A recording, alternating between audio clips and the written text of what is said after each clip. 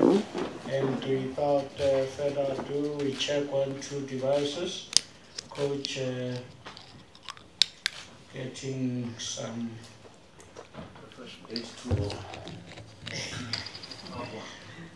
aqua. Avele. Last week there wasn't so much flashlights. Ish, what's going on now? Yeah, thank you, Coach.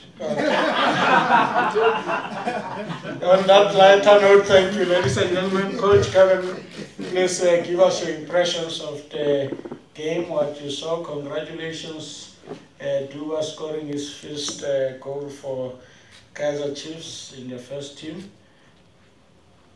Yeah, good evening, lady. I see there's only one lady here. Gentlemen. What a game of football.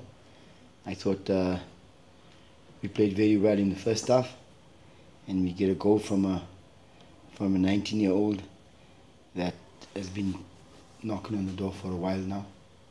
And like I said before, we have 30 players in our team, and all 30 players should be capable of starting the game. But in saying that, we have a good half. First half, I thought we had another chance or two. And then we come out in the second half. We still dominate, but we allow Golden Arrows to get back in the game somewhere along the line, and they threaten us.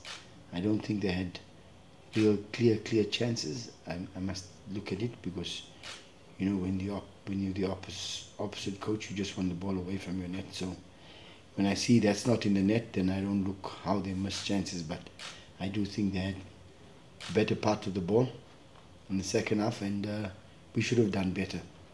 I thought we should have done better to push for the second goal, and that would have taken the rhythm out of Golden Arrows, but not to be. But at the same time, we are also happy that we have our 8th clean sheet, and we score a goal, and we back on track, but we gained 3 points, and whereas last week we lost 2 points, so we're okay, and we just plod on again and fight for the next game. Thank you, Coach. Mike will start rolling, and we time 10 minutes, we close.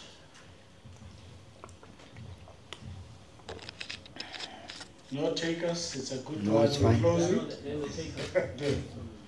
Did you take a vele? I know. He's warming up. Coach Lorenzo from Midiski, thanks. You just touched on Duba, 19 years old, first start, first goal. We saw last week already when he came on, he just has confidence, his first touch, he looks assured on the ball.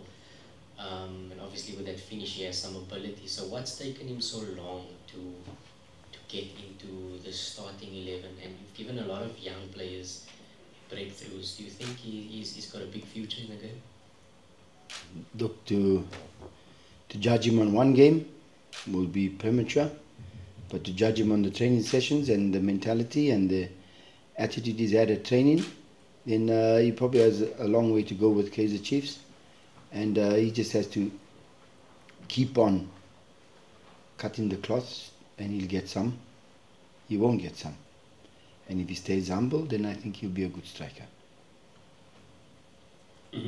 Coach Velia from CBC again, congratulations on the win. And as you say, that you're not happy with maybe the second half performance. And the players, when they've got the ball, they don't look assured. It's not what you want to see, especially a Chiefs team that is playing at home, being dominant and forcing the opponent. What do you think is missing there? Well, like I said, we played a lot better in the first half.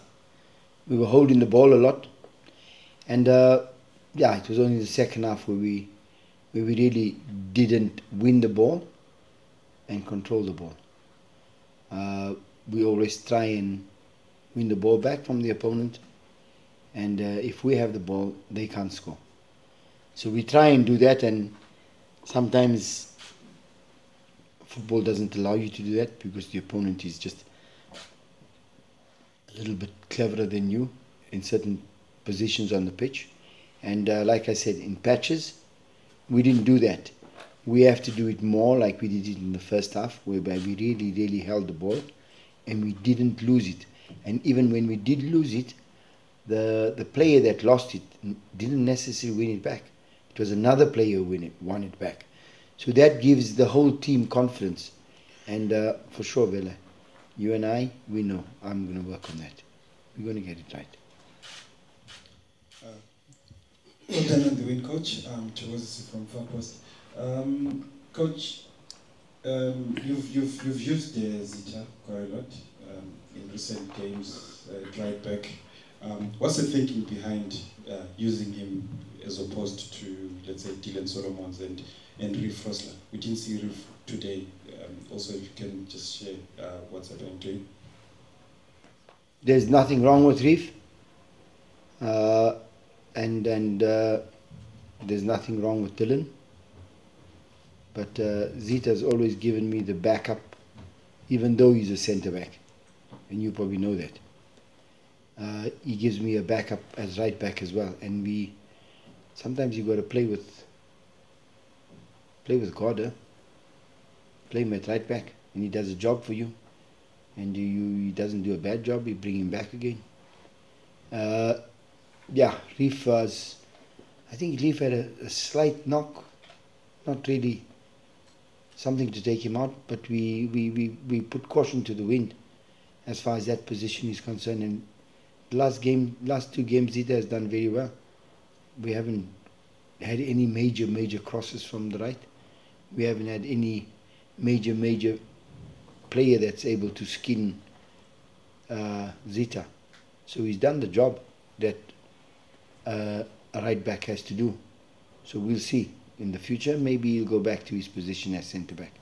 But we call them either as 4x2 or 2x4, 2x2, 4x4. He's a 2x2.